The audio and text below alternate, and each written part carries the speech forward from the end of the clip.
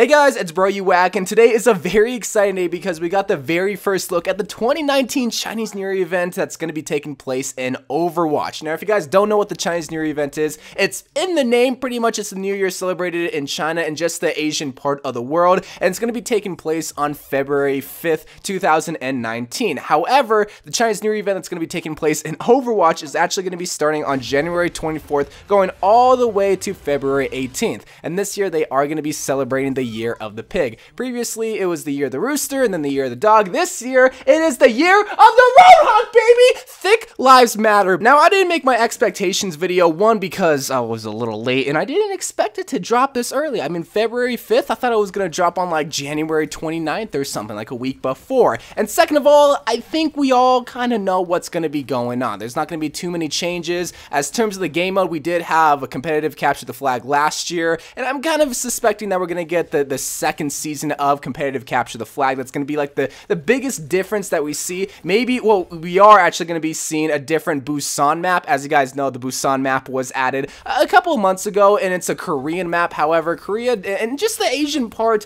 of the whole entire world does celebrate the Chinese New Year, so it's somewhat fitting that the new Busan Asian map is going to be getting either a nighttime map or just redecorated, kind of how Lijiang Tower is. So that's something that we can be expecting. As terms of items, the only item that is confirmed, 100% confirmed, is going to be this new emote. I'm going to be guessing for Soldier 76, where he's going to be like spinning this like rattle drum. If you're from China, please let me know the correct name of this because I have no idea what this is. But it's just this thing that has like two strings and two balls at the end of it that if you spin really, really fast, it slaps against this drum and it makes a sound. Like, yeah, you pretty much get it. It's in the name, the spinny drum instrument that I do not know the actual name for. But other than that, nothing really. I mean, did you really expect a brand new glorious event?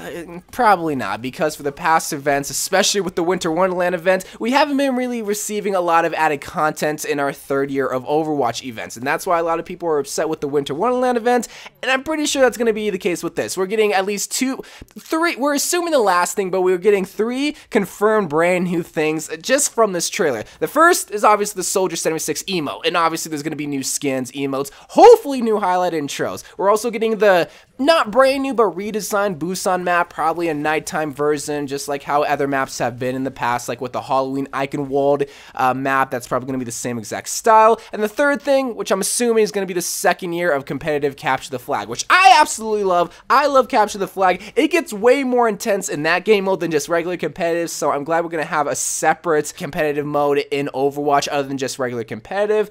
And that's it. That's I'm pretty sure that's what we can expect and what is pretty much confirmed from the 2019 Chinese New Year event. Am I hyped? Yes, but I know not to get too hyped to the point where if it doesn't meet my expectations, I'm going to be let down. So that's my thoughts. Let me know what you want. Are we going to get a brand new Roadhog skin since it's the year of the pig?